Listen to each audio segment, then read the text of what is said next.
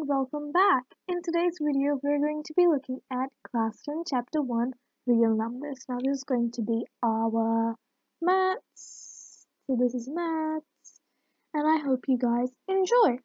So let's get started. This is, by the way, this is NCERT. So let's get started.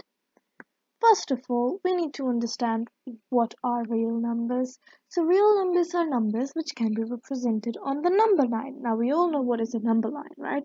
So it is anything which can be expressed between negative infinity and positive infinity, and let's have 0 in there. So you can say 1 is a real number, 1.5 is a real number. You can say any other number which can be plotted on this number line here is going to be a real number. So let's move on. So we've got real numbers. They're divided into rational and irrational numbers. Now, rational numbers are decimals, integers, whole numbers, and natural numbers. Now we know that decimals are numbers from negative infinity to positive infinity, including the decimals, right? Including the decimals. So decimals would be 1.0001. It's a decimal, alright? So this is what we mean over here. So let's get this a little bit. Alright, integers are negative infinity to positive infinity, but only kind of like the numbers without decimals. So it would be -1, -2, but it won't be -2.5. That's not an integer. That would be a decimal number. Then we've got whole numbers, which go from 0 to positive infinity, and natural numbers are 1 to infinity.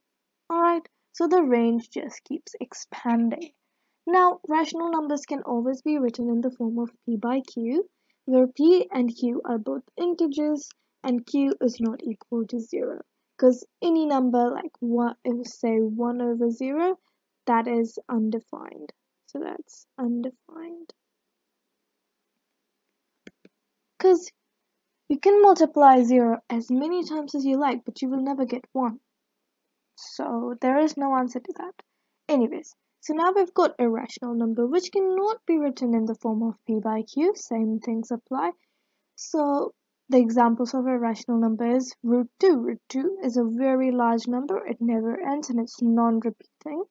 And pi never ends, keeps going on forever, and it's not repeating either. So these two are examples. Also, we know that pi, there is a fraction for it. I think that was 22 by 7. I'm pretty sure it was 22 by 7. Now, you say that is written in the form of p by q, but no. Pi is not exactly that. It is a way different number to that. It's just a little bit that this is approximately pi. Okay, now let's move on. So Euclid's division lemma. Any positive integer can be written in the form of a is equal to bq plus r, where a is the dividend, b is the divisor, q is the quotient, and r is the remainder. So we know that dividend is equal to divisor into quotient plus remainder. Now the remainder is either equal to 0 or greater than 0, and it is less than b. So let me just make sure that we understand this. So if we've got 25, which we need to write out, 25, and let's divide it by, let's say, in terms of 5. So now we start with 5. Now 5 times 5 is 25, and that gives us good remainder. So here remainder is going to be, this is going to be our remainder. This is going to be our quotient.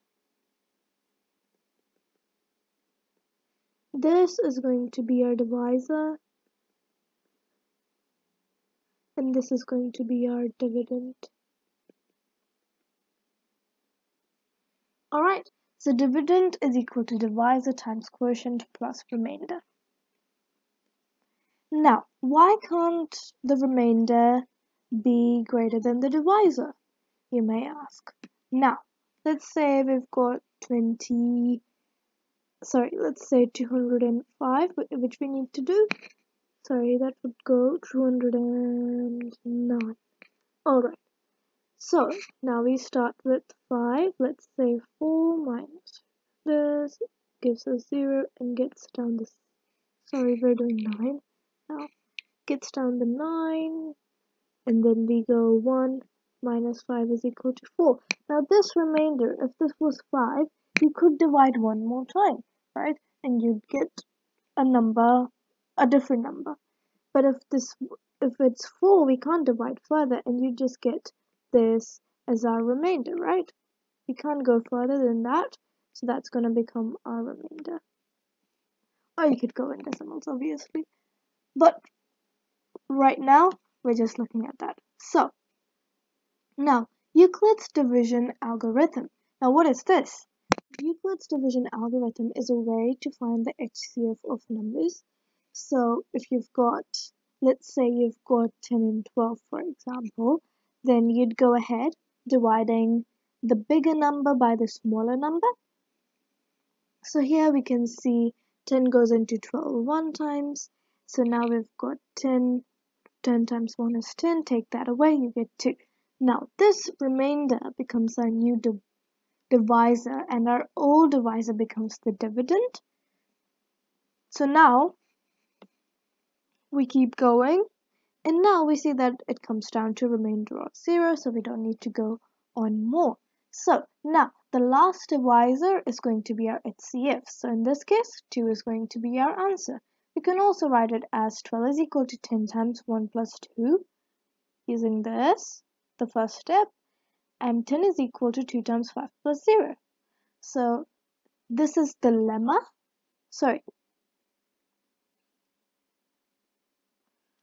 The division lemma is this one.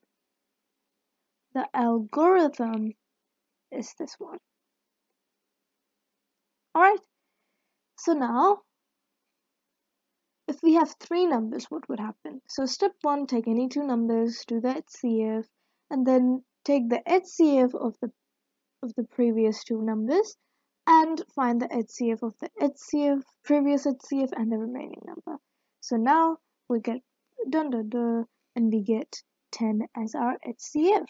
So let's just take a quick example before we move on so that we know that we're on the same page. Let's say we've got our numbers 5 and 10. Let's find the HCF of that. So you start with the bigger number being the dividend and the smaller number being the divisor. It goes into 2, that is it, and 0. So 5 is going to be our HCF.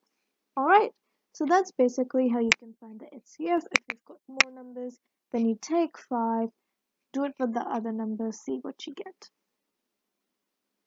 Now, full forms. HCF is highest common factor. GCD is greatest common divisor. Now these two are the same. So GCD and HCF, same thing. But if you have LCM, that's the least common multiple. And let's see what that might be. So LCM and HCF of numbers. The LCM will always be a multiple of the HCF. Let's see why. So let's say we've got 10 and 12.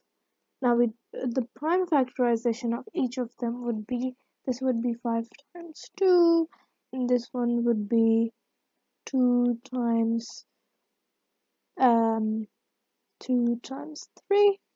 So now we can see here, highest common factor is going to be 2. Now LCM, you're going to multiply the LCM means that number, the LCM, will come in both of these times tables, right? So it means that you're going to multiply this number here, these 2 numbers here, by some other number. So this number and this number, you're going to multiply it by another number to get the LCM, right? So 2 will always be in there. So it will be a factor of the LCM, or the LCM will always be the multiple of the HCF. Alright, It's a prime factorization method of finding HCF and LCM. Step 1, prime factorization of each number. So let's say we've got 120 and 130 as our numbers. So now we keep going, and now we've got the prime factorization. Now the second step is finding the HCF. So the lowest power of the common numbers is going to be our HCF. So here, the lowest power of 2 is 2 to the power of 1, and over here the next one is 5, so we do 5 to the power of 1. So that's the lowest power available in these two. So now our answer would be 10. So we can see the HCF is going to be 10. However, finding the LCM, we take the highest powers of all the numbers available.